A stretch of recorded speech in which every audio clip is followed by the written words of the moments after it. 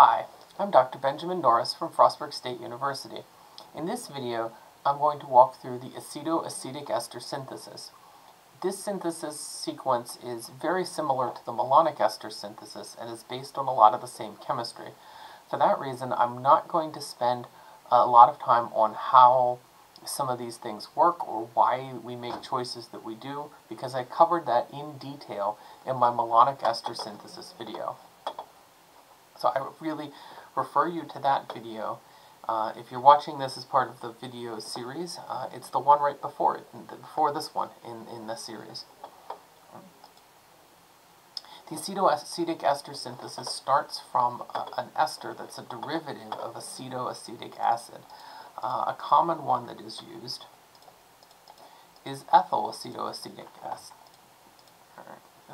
Ethyl-acetoacetic acid. Ethyl acetoacetate. And we use this one because it can be prepared quite easily from a Claisen condensation of ethyl acetate, which is a fairly common ester. Sometimes it's used as a solvent, but here it's being converted into a compound. And just as a reminder of the Claisen condensation procedure, that the reaction starts with an ester. We use a base to deprotonate the ester. The base typically matches the alkoxy group on the ester. And then after the Claisen condensation happens, we get a product, and we need to neutralize it because this product is acidic enough to react with the base present in the reaction mixture. The actual acetoacetic ester synthesis starts with this compound. I want my arrow to be a little bit larger here. Starts with this compound or similar compounds. Right? It doesn't actually have to be the ethyl ester. It could be different esters. And we'll do an example before the video ends of something that looks different, even from a different Claisen condensation product. Right? So here is our overall reaction sequence. Like the malonic ester synthesis, it starts by deprotonating at the alpha position and reacting that with an alkyl halide through an SN2 alkylation. We then hydrolyze the ester, and then the resulting acid gets decarboxylated. So we're going to walk through those steps, and then, as I said, we're going to do a more complicated example. So as a reminder, molecules of this type have a lower pKa than aldehydes and ketones and esters, because the anion that forms after deprotonation has additional resonance stabilization.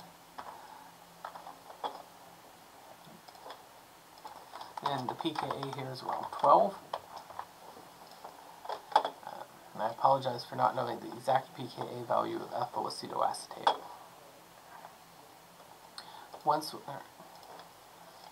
Like the malonic ester synthesis, we're going to choose a base that matches the alkyl group on the ester, because we want to avoid nucleophilic substitution side reactions on this ester structure.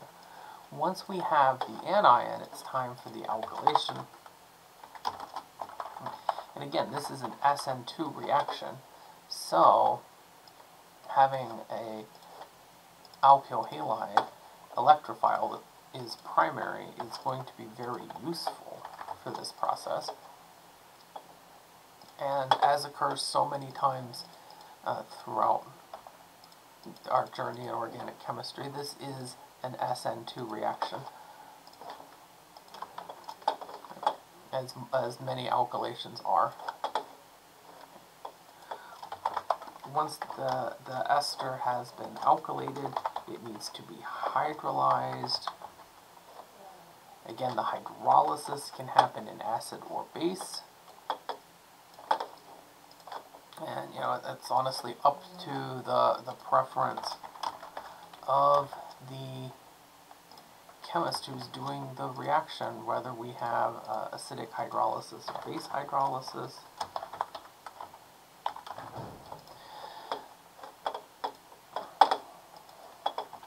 And then that leads to a carboxylic acid, and carboxylic acids that are beta to another carbonyl group can undergo spontaneous decarboxylation when heated. And that is the final step of this sequence. Cheat a little with some copy and paste.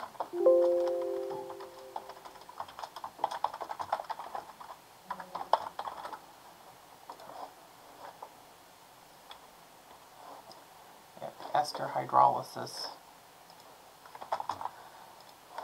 and then all that this decarboxylation step needs is heat. Redraw my product a little bit. Okay. The mechanism of this decarboxylation step is a concerted pericyclic reaction followed by a tautomerization, and I go over that in detail in my malonic ester synthesis video. So you should go watch that video if you want to see the mechanism of this final decarboxylation step. So I also promised to do a different example, and so we're going to start with a different ester formed by a different Claisen condensation.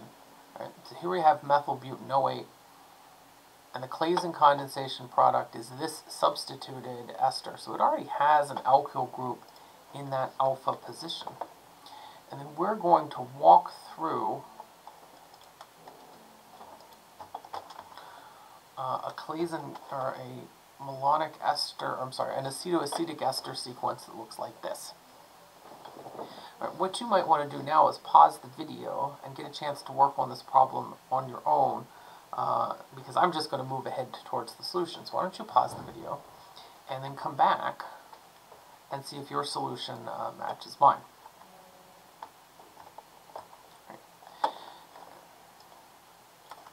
So if you pause the video, welcome back. If you're just hanging in, that's particularly fine too.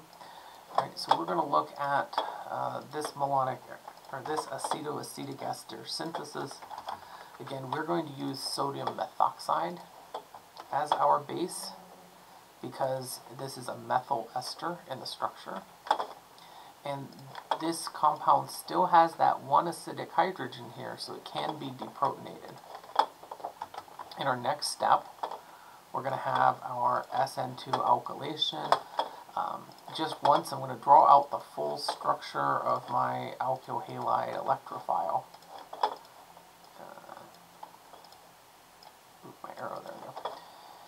But I'm going to end up abbreviating it. When I have to redraw the structure here, that phenyl group is just not going to fit. It's not going to look pretty here.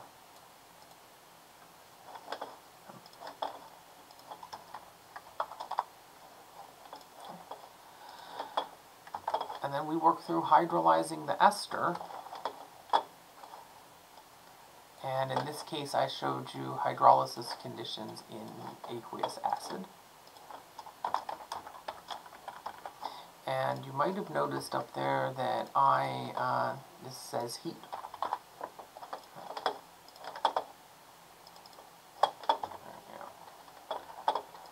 I'm not done copying and pasting yet because these structures are fairly complex.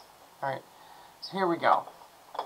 One of the things that I want to share with you is that under these conditions, this structure cannot be isolated. It is once the beta keto acid is formed, it undergoes spontaneous decarboxylation to the final ketone product. And so, as I have mentioned in the video on the malonic ester synthesis, very often chemists will combine the decarboxylation step into the hydrolysis step, especially if they're using acid, because the acidic hydrolysis often requires some heat to get going. And so with careful control of the conditions, the decarboxylation reaction can also happen in the same reaction vessel, and of course that means you have to do fewer isolations and purifications, and everybody's happier about that situation. Thank you for watching this video on the acetoacetic ester synthesis. Again, some of the mechanisms and the rationale behind the choices are covered in more depth in the malonic ester synthesis video, which is on a very similar synthesis, and because these two are so similar, I'm going to put the link to the malonic ester video in the description below. So thank you for watching.